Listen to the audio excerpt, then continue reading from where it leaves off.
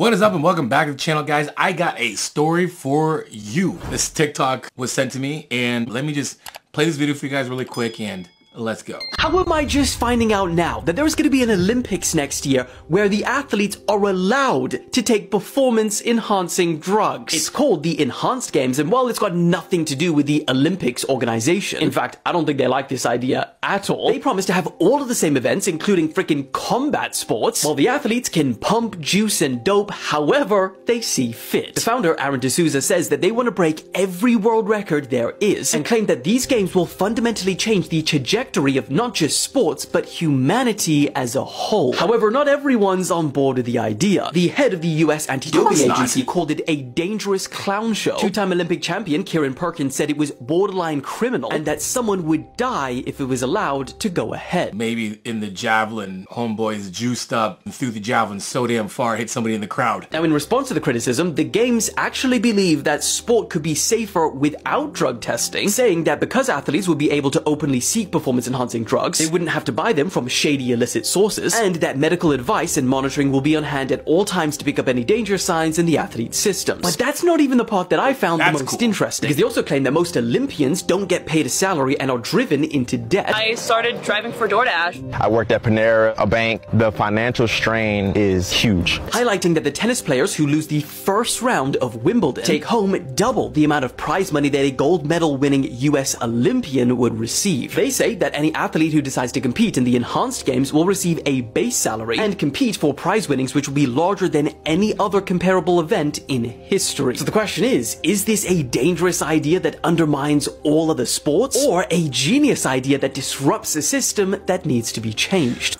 So I'll give you my honest opinion on this. This stuff's kind of already been happening behind closed doors. So now we can actually see it out in front. We don't have to like wonder, hey, how fast can the fastest person really run? Like, let's be serious. If Usain Bolt has a twin and his twin decides to take steroids, he would crush the record. And I think it's cool to see how far the evolution of athletics can actually go when it comes to Olympic sports. Every single sport will be enhanced. Now, I had to go and check this thing out. I'm like, wait a minute, man. Is there actually a thing called the Enhanced Games? So I went on and was like, Enhanced Games.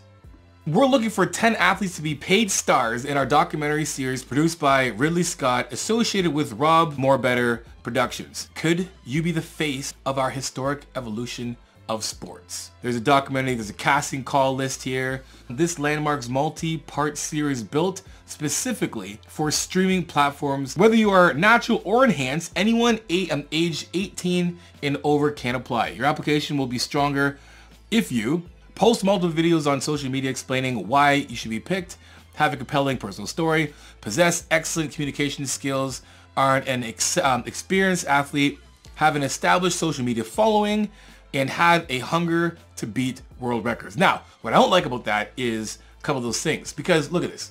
If we are only going by, having a strong, already established social media following, meaning established, meaning like, what's that going to be? Is that going to be, do you have to have 50,000? Anyone under 50,000 not be good, or 10,000? Or does it mean a million? So they're basically going to kind of cherry pick those who have the best social media following.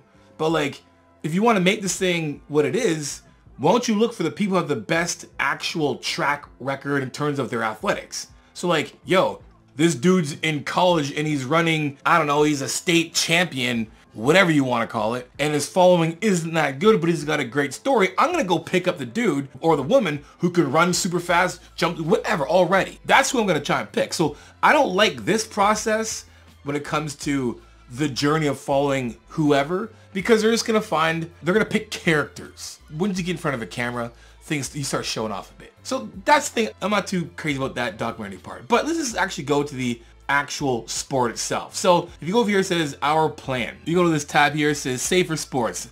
Let's be clear. Drug testing is about fairness, not safety.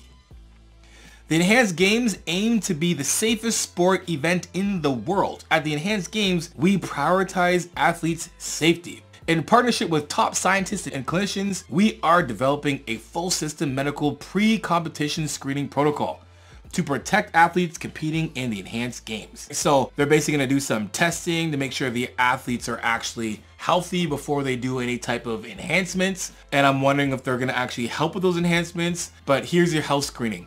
It's cardiac health, system health test, genomic sequencing, and then brain health. I get it. I mean, it's good that they're doing that because they're basically like making sure that they're covering their, covering their asses. All you need is for someone to go and do, let's say, I don't know, they're in the combat sport part and they get hit and they die. Guess what? That's the end of the enhanced game. So they got to cover their asses, right? Because it comes to like, the Olympics. You run, pull your hamstring. Hey, you signed it. Sorry about that. You do pole vault, but boom, you impale yourself. It's like, you know what I mean? Like, but you put in enhancements, right? And I don't even know how you would even sanction that. Obviously, when it comes to this, it looks like more of a production plus, athletics. Now, when it comes to pay the athletes, now, this is gonna be something this is what's gonna lure everybody in, and it makes sense. If you want to challenge the Olympics, or you just want people to come in, you can't just be like, hey guys, want to take some steroids and run really fast? It's like, no. Hey, how about you get to be enhanced and we're gonna pay you some money? So pay the athletes. Enhanced athletes will be fairly paid. Prize money, winners. What? Shut up. Oh, I'm reading like, what are you talking about? So they have a comparison here. The gold for the Wimbledon is 2.4 mil. US Olympians, 37,000. Silver, 1.3 mil in Wimbledon. For US Olympians, 22,000. And then bronze, 600,000 plus. And then for bronze for the US Olympians, 1,000. And then you look at the UK Olympians, 0 prize money. Already they're kind of showing your face like, hey guys, you want to come over here and be enhanced?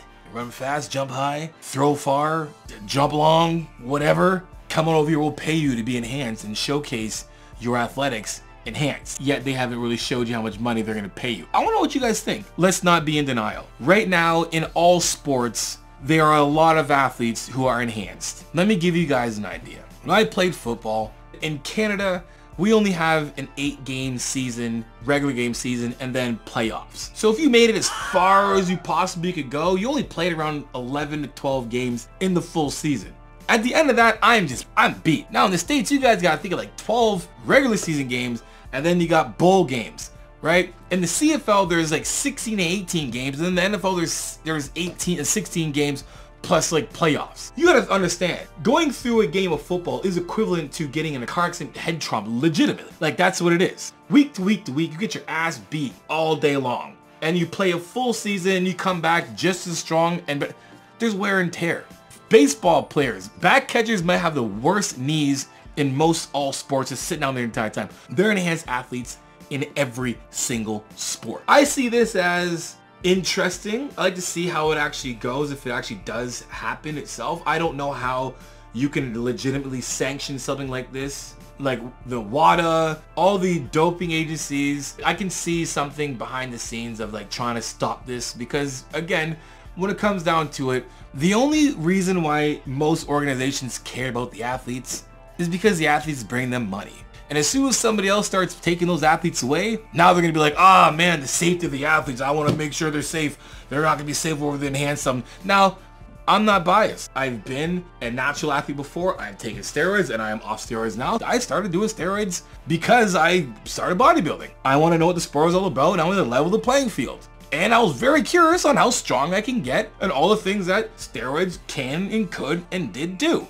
But when it comes to this, it's like, why not? Why not just see how fast someone can actually be? If they actually have a team that's like, okay guys, look, this is all you actually need to bring your levels up to this so you can run faster. Or here's the drugs you should use if you want to get faster or if you want to run longer. Like, you know, does a long distance cross country runner need to have anabolics in terms of like, you know, test or Winstrol or whatever? Probably not, but they would need maybe blood doping, right? Blood doping is an enhancement. What would it be like if a long distance runner could blood dope? What if they could take GW? I would want to see how far and how fast that person could run. Right? When people think enhanced athletes are thinking, oh, they're just injecting Halo and Test and Winstrol. They're thinking bodybuilders, oh, this is all gonna be good for me. I think Ben Johnson tested positive for Winstrol. And like when it comes down to it, Winstrol just dries you out. So I don't think a Winstrol would be a good one to do in terms of like sprinting.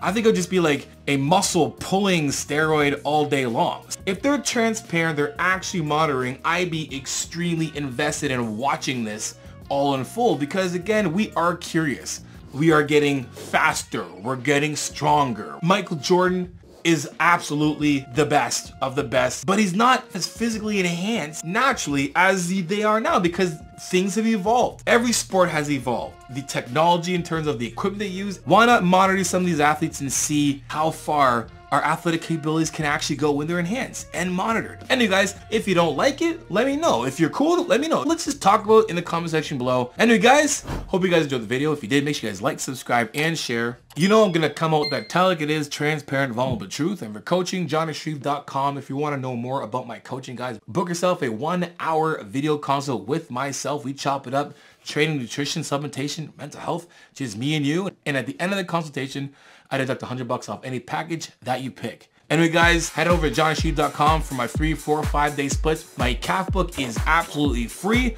Head to my site right now or link in the description below. And till next time, you know how it is. Iron sharpens iron, progressive overload your life. In the meantime, keep dream chasing. Peace.